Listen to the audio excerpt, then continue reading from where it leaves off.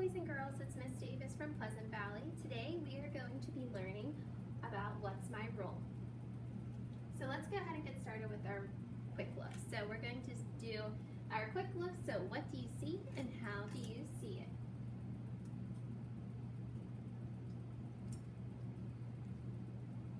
Alright, so now what I want you to do is think of how you saw that quick look. Alright, do you have it in your heads? Okay. So if you said that you would take these 4 dots and carry them over to fill this tens frame to have a full tens frame, good job. So you would have a full tens frame with 10 dots and 1 left over, so 10 plus 1 is 11. Let's go ahead and do the next one. What do you see and how do you see it? All right, so go ahead and think of how you saw that quick look. Put it in your brain. All right, now let's go ahead and talk about it. So if you said that you put these 2 dots and you moved them over to the first tens frame to fill it up, good job. So we have a full tens frame now if we take those 2 dots and move it over, and then we have 1, 2, 3 left over. So 10 plus 3 is 13. So 10, 11, 12, 13. All right, one more. What do you see and how do you see it? All right, so think of how you saw that quick look. Get it in your brain. All right, is it locked in? All right, let's go ahead and see how you saw it. So if you said you moved this dot over to fill the tens frame, good job. So you move this dot over, we have a full tens frame, and then 1, 2, 3, 4 dots left over, so 10 plus 4 equals 14. All right, now let's go ahead and start with our math message. So our math message today says, June is 3 years older than Kevin. If Kevin is 7 years old, how old is June? So June is 3 years older than Kevin. If Kevin is 7 years old, how old is June? Go ahead and try to solve that. All right. So if June is 3 years older than Kevin, we know that then her age is going to be greater than Kevin's age. So if Kevin was 7 years old, if we count up 3, 7, 8, 9, 10, then that means June is 10 years old. So right now what I'm going to introduce to you, this is called What's My Role? So what's my role is when we need to figure out what our role is. So if we're adding, if we're subtracting, and by what number we're doing that. So the first one says is if Kevin is 8 years old, how old is June? So right here it says Kevin and this says June. All right, so I'm going to write 8 years old for Kevin. We know that our role, June is 3 years older than Kevin. So if she is 3 years older, our number is getting bigger, we are adding. So we're going to add 3, and we're adding 3 what? She's 3 years. So our unit is years. All right, so if Kevin is 8 and June is 3 years older, we're adding, how old is June going to be? So 8, let's go ahead and count forward, 3. So 8, 9, 10, 11. So if Kevin's 8 years old, then June is going to be 11 years old. All right. Next, what if Kevin is 9 years old? So I'm going to write 9 down. So 9, our rule is plus 3, 9 plus 3, 10, 11, 12. June would be 12 years old. And the last one, what if Kevin is 10 years old? So I'm going to write a 10 in. Let's go ahead and add 3 more now. So we're at 10, 11, 12, 13. All right. So the number that goes in the second column is the age for June. This is because this is what we're getting after we add our rule of June being 3 years older than Kevin.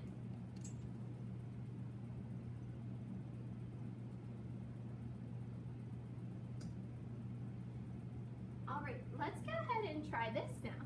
So we have Rissa and Joe, all right? So how many years younger? We need to figure out who is the younger one. So Rissa is 7 and Joe here is 5. So which one would be the younger person? If you said Joe, you're right. So Joe is younger. We're going from bigger to smaller. So now what we need to do is we need to figure out how many years younger Joe is. So let's look and see if we can find a pattern. This side is the bigger number, so this is Rissa's side, and this side has the smaller numbers right now. So if we're at 7 and we need to go to 5, all right, let's count back and see how many hops we count back. So we're at 7, 6, 5. How many hops did you count back? If you said 2, that's correct. All right, let's try it with 8 and 6 just to double check our answers. So we're at 8. Let's go ahead and count back to 6 and see how many hops we get. So 8, 7, 6. How many hops? You said 2, then you're correct. So our rule must be, if we're going from bigger to smaller, we know that we're subtracting. And each time we subtracted, we got the answer of 2 hops, so 2. So we are taking away 2 years of age every time we do this. Let's go ahead and figure out the last 2. So 10 minus 2, let's count back 2 hops. 9, 8. So 10 minus 2 equals 8. All right, and the last one, 15. Let's count back 2 hops. 14, 13. So our answer for this one is 13. So when Rissa is 7, Joe is 5. When she is 8, he is 6. When she is 9, he is 7. When she is 10, he is 8. And when she is 15, he is 13. So our rule, our numbers are getting smaller by 2 each time.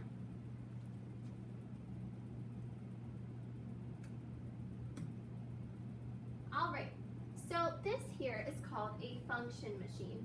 So the machine is set to follow a certain rule. If you drop a number in the top, the machine does something to the number according to the rule, and a new number comes out the bottom. So we're putting a 3 in, our rule is plus 6. So 3 plus 6, our new number at the end is 9. So this is our function machine. So a function machine uses a rule to change numbers. You put a number into the machine uses it to change its number, and then the changed number comes out. So this is the same thing that was on the other page. So we put a 2 in, we add 10 more, 12 comes out. This one, it's showing subtraction. So we put a number in, we're subtracting 3, and then we get a new number out.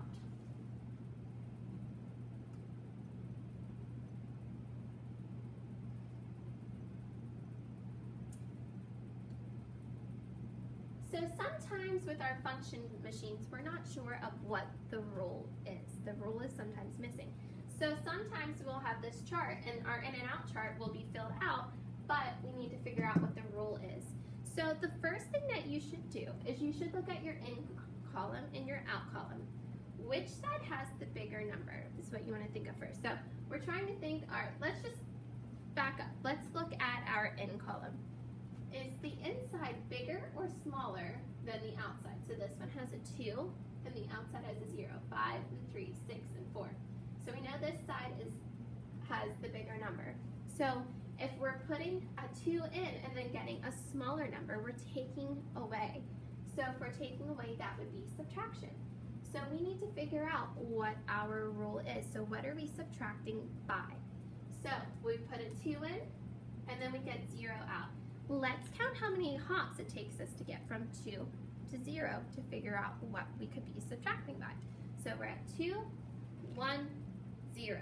How many hops did that get you? 2 hops. Let's go ahead and try it with 5 and 3. So I'm at 5. I'm going to count how many hops it takes us to get back to 3. So 5, 4, 3. 2 hops again. So our rule must be subtracting by 2. Our our number is getting smaller by 2 each time. So sometimes you might have to figure out what the rule is. But remember, when you do that, look at your in column. Are these numbers bigger or smaller than the out column? So if they're bigger, then you are subtracting. If these numbers are going from smaller to bigger, you are adding. All right, so let's go ahead and we will solve these. So we're putting 3 in our machine, adding 6 to it, 3 plus 6. Go ahead and solve that. If you got 9, you are correct. 5 plus 6, so we're putting 5 in the machine, adding 6 to it. What does that equal? 5 plus 6. Remember, if you are having trouble adding these, use your fingers, draw a picture. So 5 plus 6 equals 11. Oops.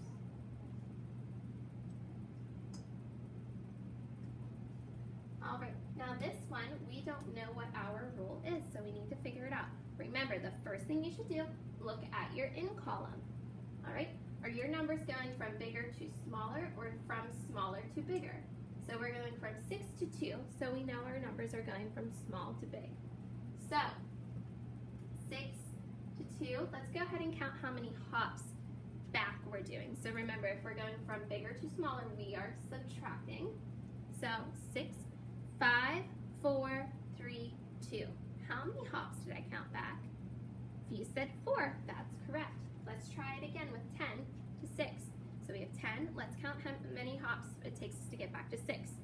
So 10, 9, 8, 7, 6. How many fingers did I put down?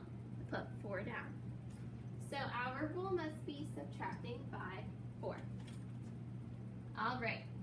Now the next one, our rule is plus 4. But here's the thing, sometimes we are missing numbers in the in column. So when you're missing numbers in the in column, you have to do the opposite because we already have our out answer. All right, so here's a picture of our machine. We have our out, and we have our in. All right, and we know our rule is plus 4. Okay, so we already know that this is 6. So we need to figure out what this in number is. What plus 4 equals 6? So we could just do the opposite and subtract. So 6 minus 4 equals, let's do that. So if we have 6 and we take 4 away, 1, 2, 3, 4, how many do I have left? 2. All right, so 6 plus minus 4 equals 2. So, and then we can check our work by saying, all right, 2 in plus 4 equals 6. We can do that one more time with this one. So now we have 16, and our rule is plus 4. But remember, we have our out number, so we have to do the opposite. So 16 minus 4, if we're at 16, let's count back 4 spots and see what we get.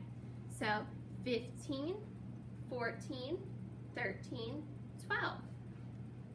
So 12 plus 4 equals 16. 16 minus 4 equals 12. All right, and our last one. So the last one, we have some ins missing and some outs missing. All right, and we need to figure out what the rule is. So if you're looking for your in number, you're going to do the opposite. If you're looking for your out number, you're going to follow the rule. All right, let's go ahead and figure out what our rule is for the first one, or what our in number is for the first one. So we know that our rule is minus 3. So if we're subtracting, we're going from a bigger number to a smaller number. So we just need to add 3 to 4 to figure out our answer, because remember, when you're figuring the in out, you're doing the opposite. So 4 plus 3, let's do the math. So 4, and let's add 3 more. So 4, 5, 6, 7. How many did I get? 7. And then we can check it. 7 minus 3 equals 4. Let's do the next one. 12. So we can follow our rule in our function machine for this one because it's going in order. We have our in number, we need to figure our out number out. So 12 minus 3, let's go ahead and count back. So we're at 12, 11, 10, 9. So we landed on 9 for that one. All right, and then you can keep going. All right, so what you're going to do is you're going to take some time to do some extra practice. So you are going to be working on journal page 56. It's titled, What's My Rule? And this is lesson 3-7.